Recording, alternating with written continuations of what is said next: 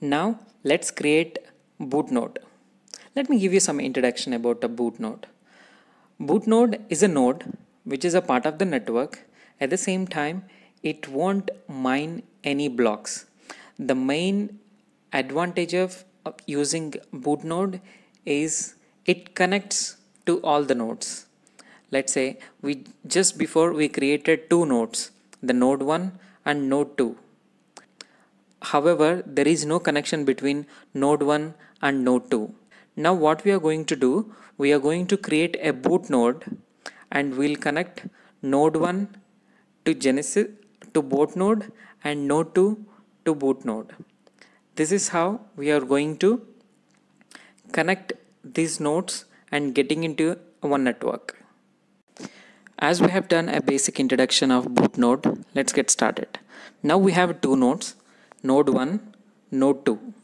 Now I'm going to create one more folder, boot node.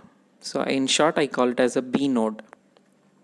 I'm using another terminal I have created. Now I will move into boot node folder.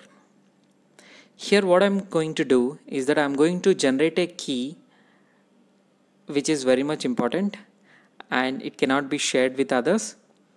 So in order to generate the key, I'll type boot node hyphen gen key and the name of the key which you want to generate.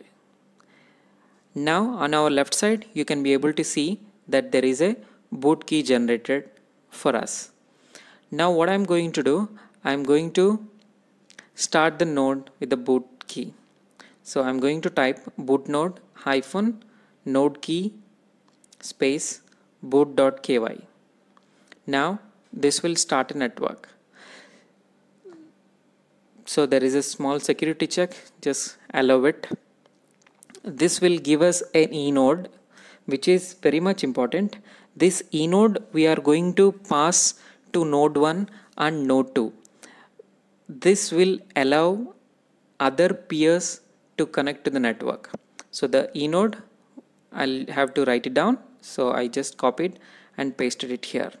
So we'll use this e-node for node 1 and node 2 to discover the peers.